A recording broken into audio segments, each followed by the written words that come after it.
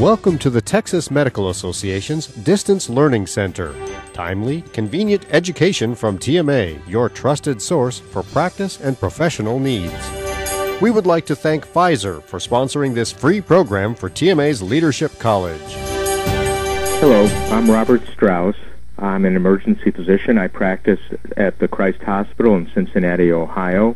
I'm a senior vice president for Team Health, and I run the American College of Emergency Physicians Directors Academy, a four-phase curriculum to help develop leadership and administrative skills for emergency physician leaders.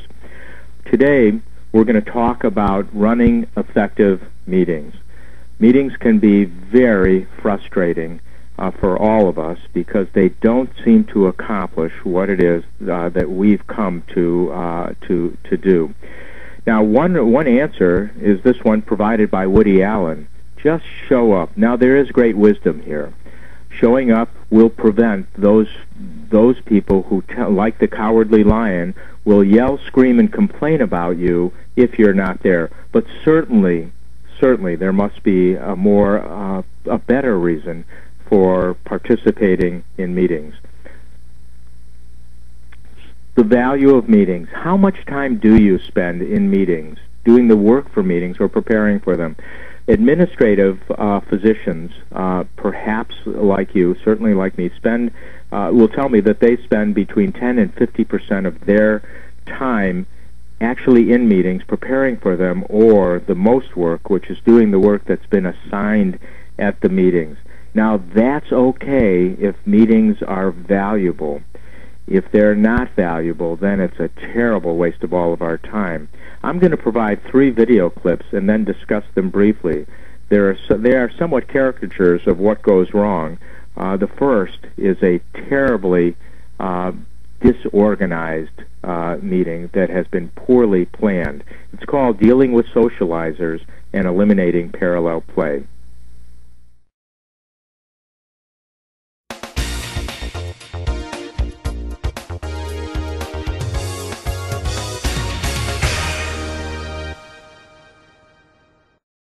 The next item we have on our agenda is from the Quality Assurance Committee.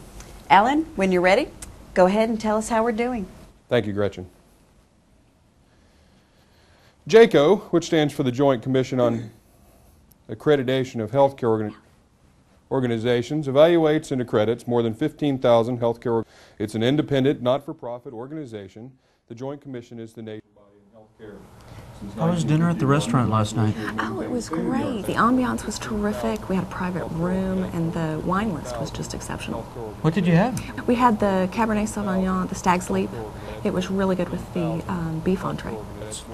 Is it just me, or does the staff on the 4th floor seem pretty flaky? I mean, there's been a lot of turnover lately, and we're constantly having to reorient the new nurses to our group's protocols. If someone's not getting married, there's someone having a baby, there's just always an excuse. It's frustrating. All the good nurses never seem to stay. Exactly. Health organizations and programs in the United States. It's an independent, not-for-profit organization. So let's discuss what happened. What are the causes of poor attention to a topic? Well, certainly boredom. This was an uninspiring topic. An inappropriate presentation. This was so poorly done. There were way too many words on the screen. And in fact, it was just plain uninterested. Now, certainly there could be some insincere participants, people who are the wrong people to be in the room, but that was not the case this time. What happened with the presentation? Well, everyone seemed bored. This was not an issue that was of interest to the group. There was no engagement, and the lights were turned off. Now, that's okay to turn off the lights, but hopefully what's going to be appearing on the screen is going to be riveting and interesting to the people. So let's assume that you are the chair and directing this meeting. Once the side conversation begins, how can you get people more focused on the topic? Well, you could ask a socializer a simple but not embarrassing question, never humiliate somebody, such as, well, what do you think the point of this particular topic on the Joint Commission is? Or ask the group, you simply ask the group to please focus on the discussion, or even ask the speaker. In this case, it might have been quite wise to ask the speaker to really refocus and describe the salient points. However, this particular presentation was a problem when it began and should have been addressed prior to beginning. While it's a little bit of work, the chair is absolutely responsible for the content of the meeting. What might have happened in advance was simply to review the presentation in advance, the salient points, the issues that should be discussed, describe specifically its duration, and make it an action-oriented, engaging process. So review with the presenter what will be discussed. Now, how would you answer the question if you were in a meeting that if I didn't have to go to meetings, would I like my job more? Most people will say yes. Are the meetings the low point of my day? Unfortunately, many people will say yes. Very few people will say meetings are the high point of their day, and almost invariably that's because they're running the meeting. Most people, even management leaders, think that meetings are a waste of their time. 78%, according to this Communispond poll. It's unfortunate because we're gathering intelligent, passionate, thoughtful people on a topic that should have to do with their work, their patients, the operations, something that should be making their lives better. So when we find that so many people believe that these are a waste of time, we know that something should be done. So how do we get our training to lead meetings? How did you get yours? Many people will say it was on-the-job training, or I just saw people doing it incorrectly, so I'm going to do it differently. Very few people have actually been to a course and have gotten an ACPE, we've gone through ACPE or gotten an MBA, but most people really haven't learned. And how do we get to be leaders in meetings? Very often it's simply because we raised our hand at the wrong time.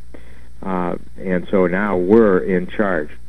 So there are meetings that are poor, and when asked, most people will say that they're just terribly organized. Perhaps the members don't participate. They're uninterested. They're unprepared. They don't complete their assignments. They show up late.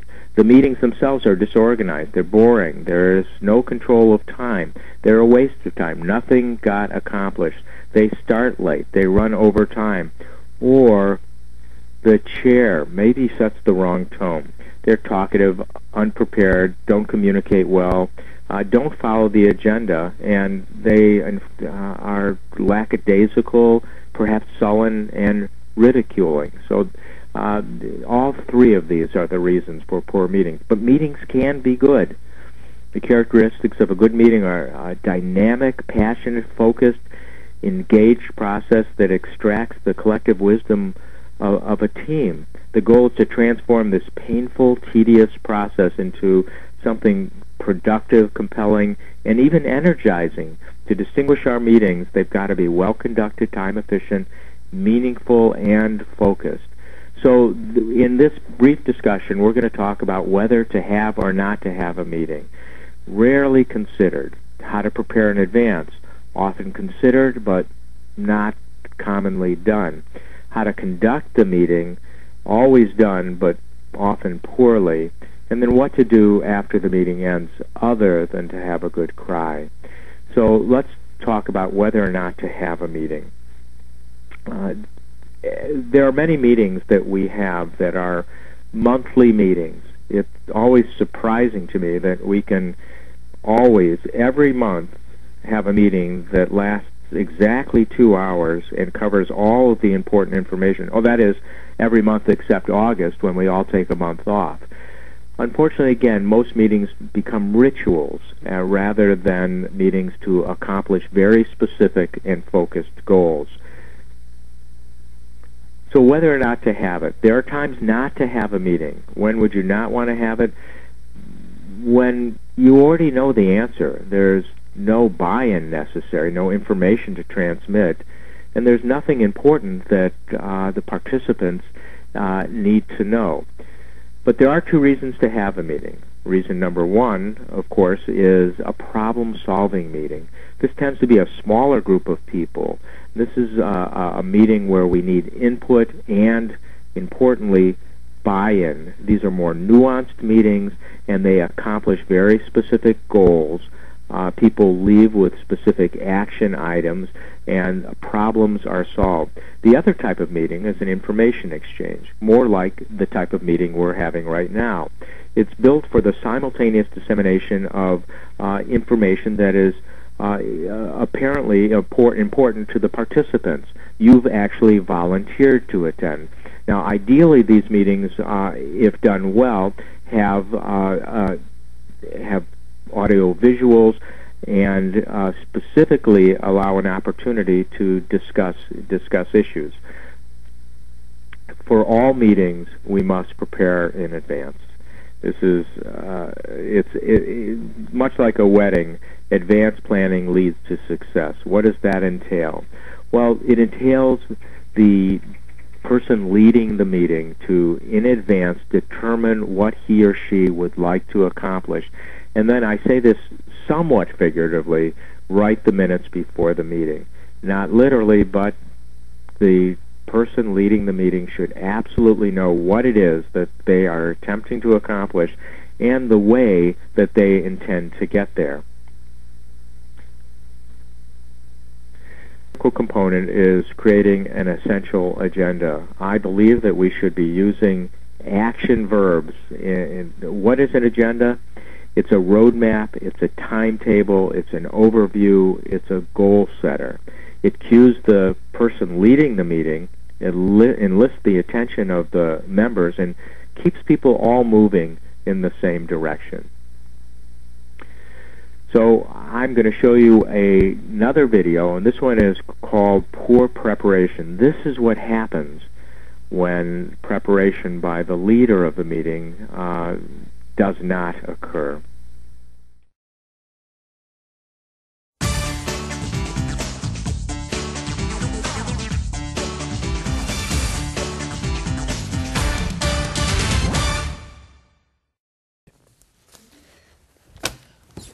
Well, sorry I didn't have time to prepare an agenda today. What would you like to talk about? We could continue our discussion on the new safety standards. Good idea. We were going to revise our Sentinel event procedure. Drina, you were going to look into how others are identifying and reporting these. Yeah, but I didn't think that was due today. Well, why don't we start by reviewing our current event report process? Does anybody have a copy of their protocol with them? Well, we got to get this done. I don't want to waste any of your time. Give me a couple of minutes and I'll go grab it. Oh.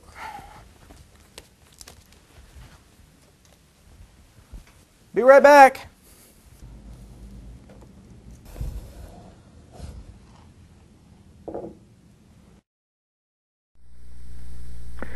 So what happened? There was no agenda, no plan, no preparation, and the meeting continued. This seems incredibly rude to me. It's the chair's responsibility to value the people and their time. To be unprepared delivers the message that as the chair, my time, not preparing but doing something else is more important than your time. So as a result of not being prepared, what are the options? One is to postpone the meeting. Two, to continue to bumble through. And three is to select a very specific item that the group can solve briefly. The problem with postponing a meeting once people have gotten there is that many people will have traveled a good distance, disrupted their day, so it's absolutely incumbent upon us to accomplish something that's of value. Ideally, this wouldn't have occurred in the first place because there was excellent preparation. Let's talk about the agenda. And we'll use the example of developing care maps. Having no agenda, well, obviously that's a problem. Let's try a different one. Meet between 8 and 9 to discuss care maps. Well, the problem with that's an appointment. That's not an agenda. Discuss the pros and cons of care maps. That's a debate. That's not an agenda. So how should an agenda begin? Well, an agenda should always begin with a orientation, creating vision, setting tone, describing the importance. We must share with the people with whom we're meeting what we want them, where we want them to go in order to get them there. Without this process of orientation, members have the potential to be moving in different directions. Now is the time to set the tone that this is important and describe what will be accomplished during the meeting so that people have the map.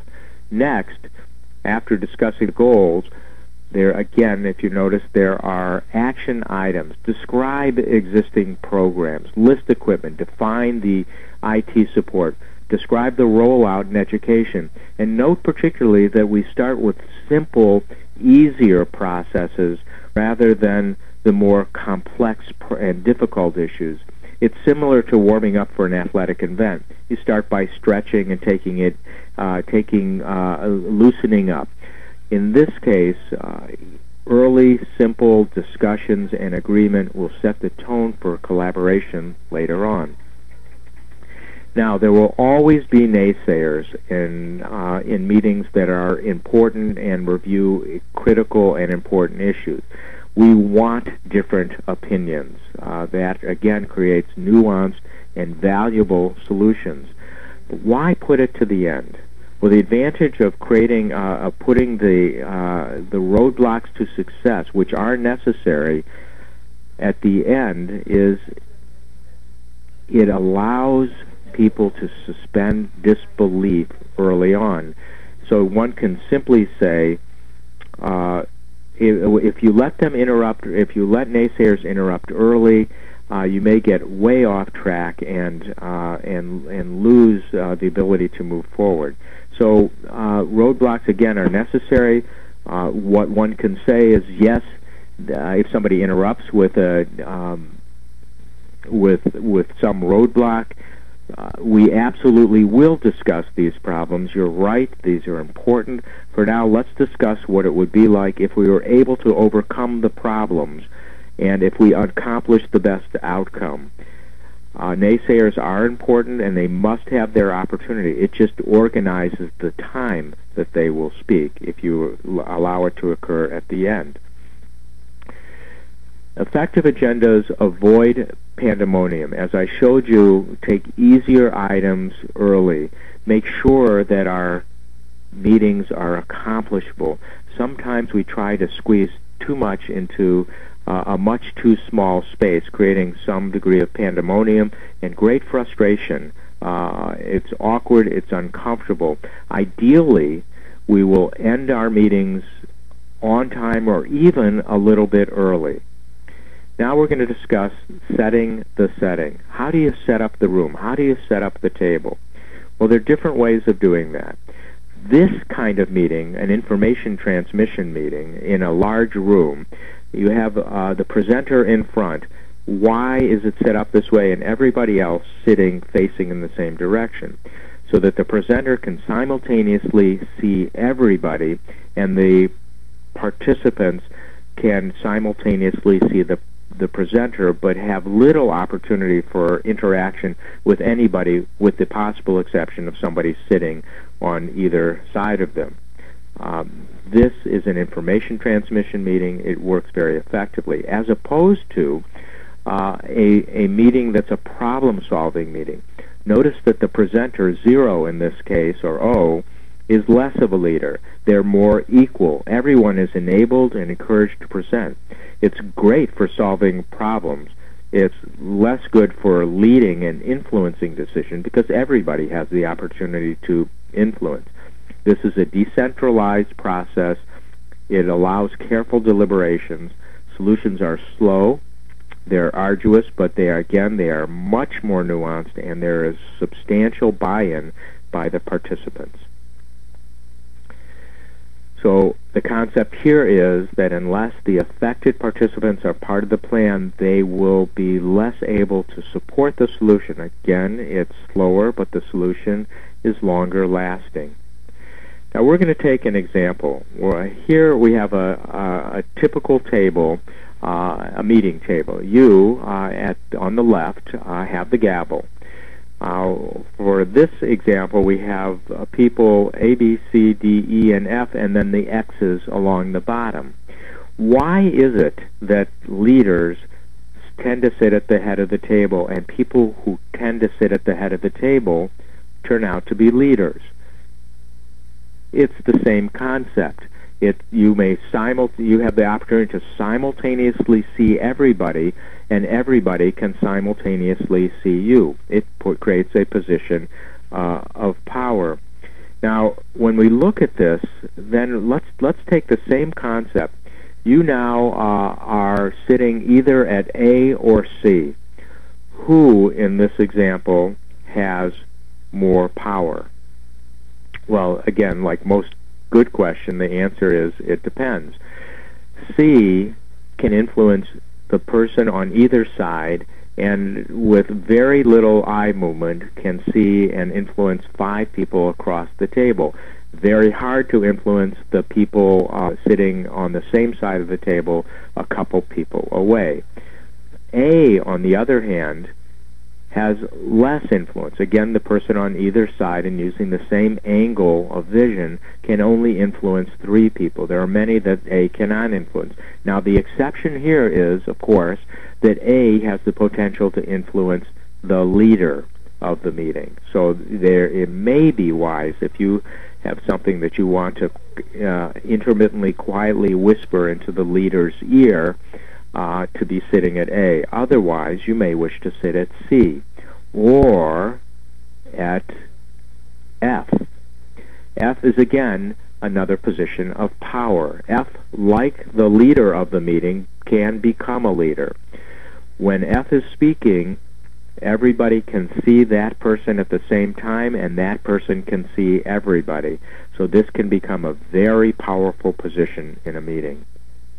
So let's talk about where would you want to place somebody who is perhaps a difficult person, a powerful opponent. You'd want to place them at A because they have little influence over other people, and you have the potential to have influence over them.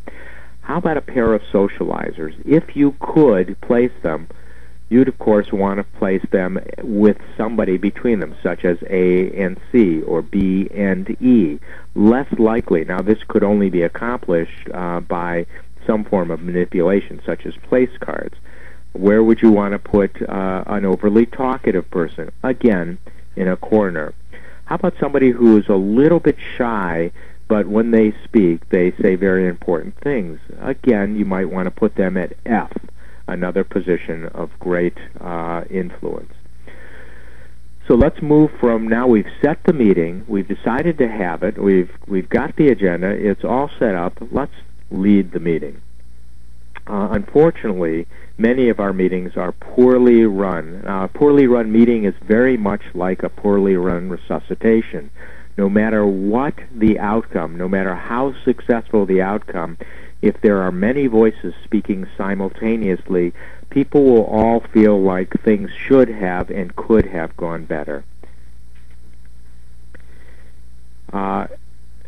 Most of us have very little formal training in meetings, and it's not surprising that meetings are not run particularly well. So what should one do as the director of a meeting? Create a positive first impression. We must set the tone. What you project will significantly influence the members. If sarcastic, late, slumped, lackadaisical, disinterested, and unfocused, so will other people be. If we arrive on time or early, we're sincere, even enthusiastic. Sit forward, not slouch. Demonstrate interest and vision. Hook them early. Understand and make it important to those who are there. Now, perhaps not Hamlet, but it must be about what's important to them, their future, their families, their practice, things that are important to those that are present. Leadership is the ability to make sure that the issues of the people who are present are accomplished. There are some who, when they finally become chairs of a division or a department or chair or president of the medical staff, think, well, finally things are going to be done my way. Things are finally going to occur the right way. And yet, it is not the reason we should. It is not our goals that must be accomplished. Our responsibility is to lead the committee to recognize common goals and help them to accomplish them. I'm going to give you a personal example of a good friend of mine, Bruce Judson, who was twice featured on the Wall Street Journal business section, came up to me at the end of 4 years of my chairing an organization and its meetings. And he said, "Rob, I can't wait till our next meeting."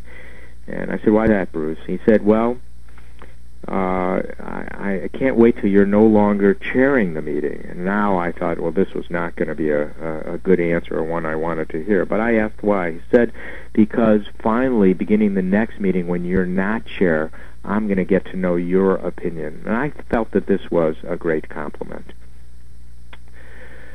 Now, we as leaders can take stands, but we should only take stands when we know the outcome. I was a participant on a board, and it was the first meeting where I was present as a new board member, and the new president of this board who had just become president. And upon calling the meeting to order, he asked for an executive session. So only board members were there. All staff were asked to leave.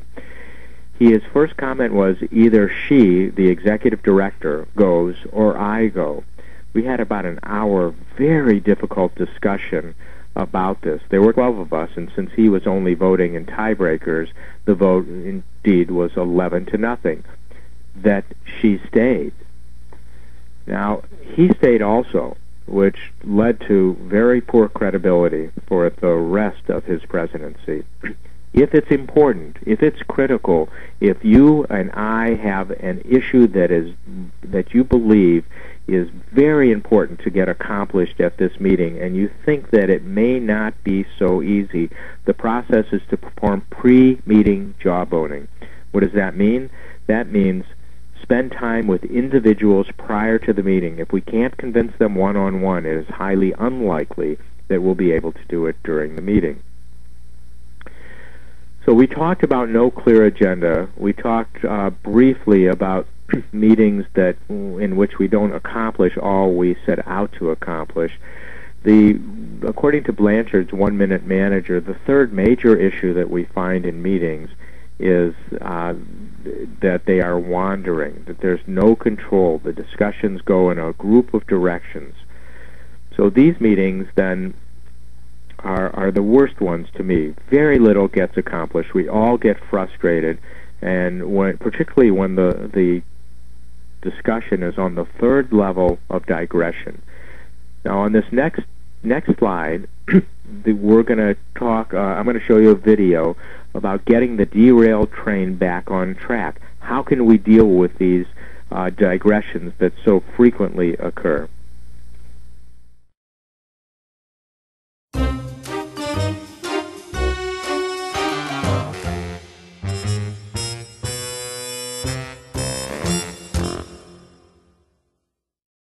Now we're going to discuss the changes in the formulary. First on the list is the removal of Lovenox and replacement with Fragmin. Oh, that's too bad. I'm so used to using Lovenox, and it works so well with my patients. Any idea why the pharmacy wants to make that change? Well, the last time they made a change like that, it was to save money for the hospitals. You know, it's frustrating to me that we can't use the medications that work. That's so typical here. Save money but making it increasingly difficult to practice. I'm getting so fed up. I know what you mean. Just last week, I was getting pressured from the case manager to release a patient before they were ready to go home. That's my license on the line, my malpractice. Exactly. I mean, have you seen what's been going on with malpractice rates lately? It's nuts. It's all these damn malpractice attorneys. And I just got sued. I'm telling you, it's just not fair. Really? What happened? Well, there's some deadbeat patient doesn't want to pay me, so now he's suing me.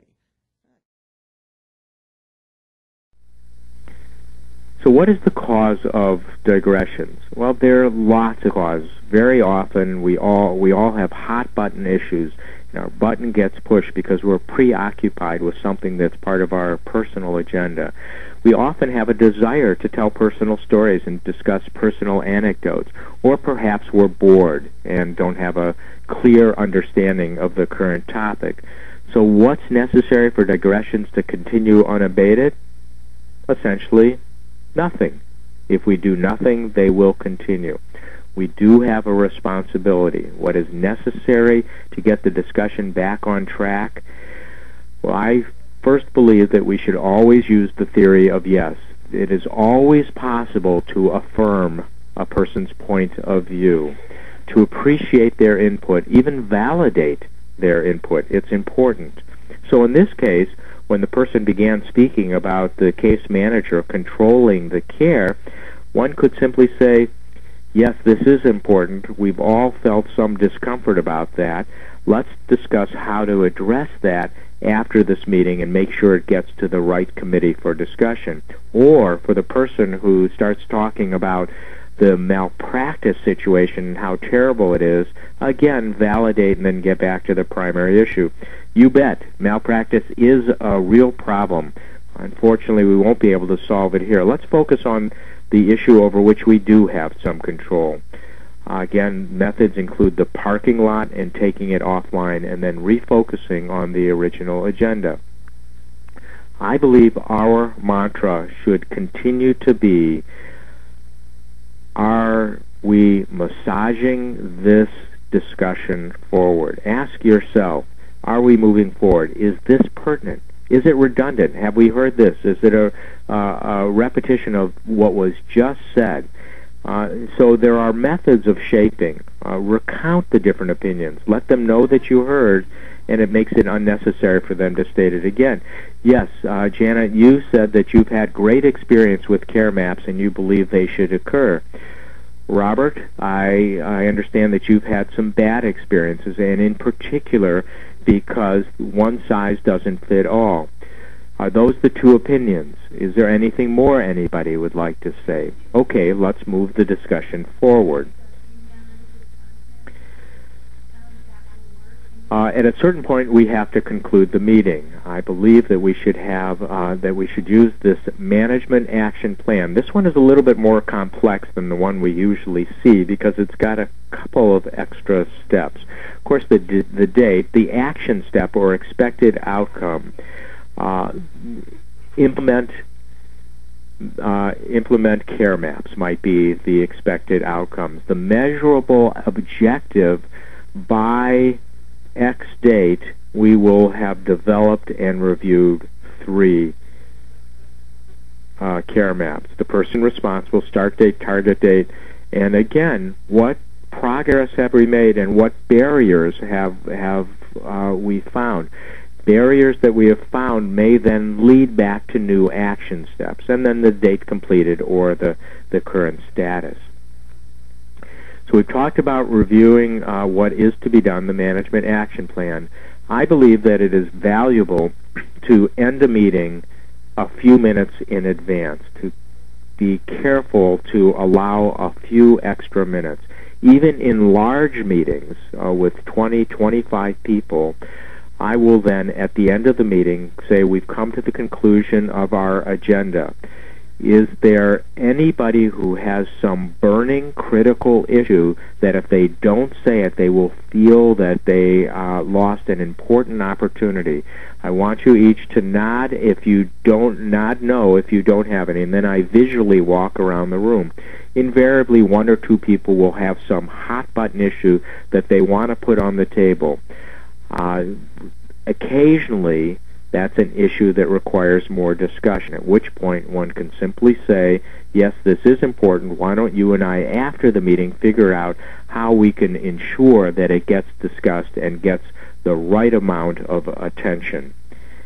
This way, people don't leave the meeting frustrated that what they thought should occur did not.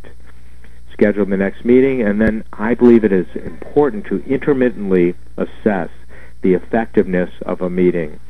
And the way to do that is simply survey the participants. Here's an example of a survey. Of course, it's been reformatted so you can see it, but was the meeting effective and efficient, productive? Did people live up to their responsibilities? Do we maintain a focus on improvement, whatever it is that you think, but that way you, as the leader, can get feedback on whether it worked or not. With that, I will conclude. I appreciate the time that you've spent with me. I hope this has been of some value to you. Thank you very much. This concludes our program. Questions? Contact the TMA Knowledge Center at 1-800-880-7955. Thank you for using the TMA Distance Learning Center.